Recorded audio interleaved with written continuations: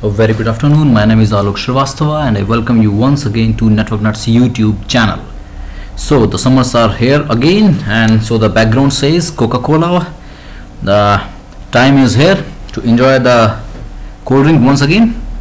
And before I start onto the topic or onto the video, I would like to share you that I am very sad.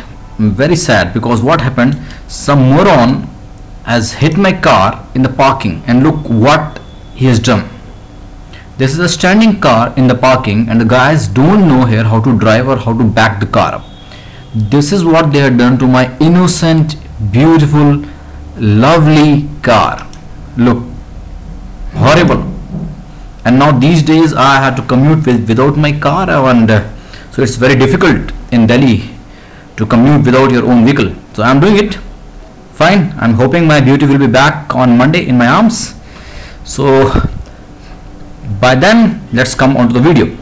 So in this video, I'm going to share you a very small things, how to change the DNS address, ports and the versions. We all know that by default the DNS works on port number 53. And so I'll just share you a couple of examples. So in this video, I'll be focusing totally on the ports. How can we change the ports? What configuration need to be done on the master? How the clients will be then use the tools to resolve, and what configuration need to be done on the slave. So here for you, I have a already configured server. I have my DNS server here. So this machine is running my DNS server. I'll just share you the name.conf file. This is a name.conf file, and by default it is listening on port number 53. So what happens now? I saved it. I come out. I'll just try to make it slightly smaller. That makes sense. Yeah. Now what the client will do now, like suppose here I'm a client. Here it is. So the client on the client side, you know that I just need to configure my resolve.conf file, and I just specify the IP address of my DNS server. So the client can easily use the queries like dig. I give dig, say instructor.example.com, and it gives me my like output. And there is one very, you can say, issue here, that if somebody is trying to check my version, he can easily do it version bind txt chows. If the client give this command, or anybody who is using my DNS server give this command, my DNS server very happily share its version. Look, I'll do it again. Here it is. So that my DNS says that I'm using version number this, and I'm running on rel 6. I don't want this. First thing first, I want to hide my DNS version numbers. It's a very small trick. I will go back onto my server. Here it is. Onto the name.conf file, it's very simple. Anywhere in the option block, anywhere you like, I put it here. I just write version, and then write whatever you wish to display. Say I give version, I write here hidden dude. That's it. So I just specified here version and whatever message I want to convey. So my message is this. I saved and come out. Obviously I need to do a service restart. I've done that. I hopeful it will be successful. That's great. I came back to my client side. Now if I give the same command again, that makes sense. Here it is clearly showing up that the version is hidden. So this is the first step that I recommend all of you should do this while configuring our DNS server. Though the client can again use it's the first step in securing your DNS server. Then the next step can be you can create a chowsnet views or a domain. So I'll be coming on to that topic in some other videos, not in this videos. So now the client can use the dig command. I can use the dig command. Dig, say I give instructor.example.com, and it gives me the output. I give ns lookup, say -type is equal to ns example.com. It will give me the IP address and the port on which the DNS is running. I want to change the port. First thing first, I want to change the port. How can you change the port? Okay, fine. I go to the name.conf file. I'll share you a couple of examples. By default, it listens on port number 53. So I can just change here. Say I give here 5353. That's it. So I just change the port. Fine. And I save and come out.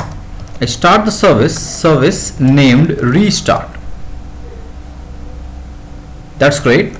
Job well done. Now, will this command work? No. Can you tell me why? Because my NS lookup is still hitting or trying to hit on port number 53. So there is no way in which you can configure the resolvers to query on the alternate port. So that need to be done manually. So I need to write here port is equal to 5353, sorry, 5353, and then I can write here hyphen type is equal to ns name server and example.com. That makes sense. So now you can clearly see here that my DNS is listening on port number 5353 or 5353, but the client need to give this command manually. There is no way it can be done automatically to all the resolvers. In the same manner, if he is doing a dig command, dig, say I give instructor.example.com, it won't work because again it is going or trying on port number 53. So what need to be done? Just simple, here you specify the port and the port number 5353. That makes sense. You can see here the output is coming up here 5353. So that is a very simple example. I'll just share a couple of more complex situations. Like suppose you have got multiple interfaces on which your DNS listen to the clients. So what can be done? I'll just insert a line here. I make it a comment intentionally. You can also give like this: listen on, say, curly braces and some IP address, say 192.168.0.254, port, say 5353, and then if you've got one more interface, 192.168.0. say 253, it was 253, and say I say 250, 252, and you can specify a different port also, altogether a different port 5354. So that means what? Okay, I'll just remove the comment to make it, yeah, that means that my DNS is listening on two interfaces. One is 192.168.0.253 on port number 5353, and I've got one more LAN card which has got the IP address of 192.168.0.252, but that port will be listening on 5354. So these things can be done. It's rather a complex or some advanced configuration. I'm not activating it, I'll be making it a comment because it's my live server, or it's the server what we use here. Because I'm lazy, I don't want to configure a new server, so I'm using the same server. Oh, I'm very lazy. Okay, come back again. So in the same manner, there must be like something need to be done on the slave side, obviously. Like now suppose I'm configuring a slave. I just save and come out. I open my name.rfc file. If suppose here I am configuring a slave, like it's the master here. So like suppose I came here as a zone example.com in type slave, obviously we do it, type slave, and then we say file slave, say forward.zone, and then you write masters.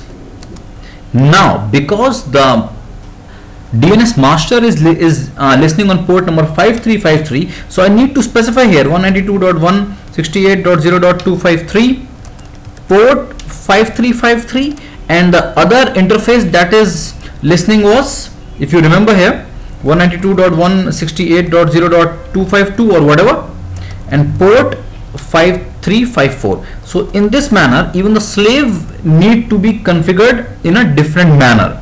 Means up till now we we just used to give this 192.168.0.253, and that is what we used to do.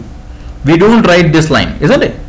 But now, because it's listening on a different interface, so instead of this line you need to give this line. So I just remove this line and just close this. Sorry, that's it. So these configuration need to be done on the slave. So on the slave you need to specify the masters and the port number. So make sure that these IPs, the IP of the slave, should be there in the allow transfer configuration of the master. Make sure it should be there. So these things can be done to configure your DNS master, slave, and the client to run on some different ports. And like one more thing, you might need to specify a transfer source entry also. Transfer source, and then specify the IP address of your master 192.168.0.253 and the port number if it is different. Otherwise it will be listening on the default port. So, and then there are a couple of things that you can do to fine tune your DNS, like limit the number of transfer of zones and other things, but that I'll be covering onto some next videos. So in this video the focus was, I'm not going to save this, so I'm just making a quit here. So the focus was on how you can hide the version, how you can change the ports and apply the multiple interfaces and run the DNS on multiple interfaces, and that is too on multiple ports, and what need to be done on the slave side and how the resolvers or the clients will be querying it. So that was the idea behind this video, a very small video, but I hope it's very interesting and it will help you, or you have learned a new thing to run your DNS or bind on a different port altogether. Thank you once again. See you again soon. God bless. And in the meantime, I'm just waiting for my car to come back. So hopefully it will be come back on Monday. And I really want to hit that guy who don't know how to drive a car. That is a common thing actually in India. Ha ha ha.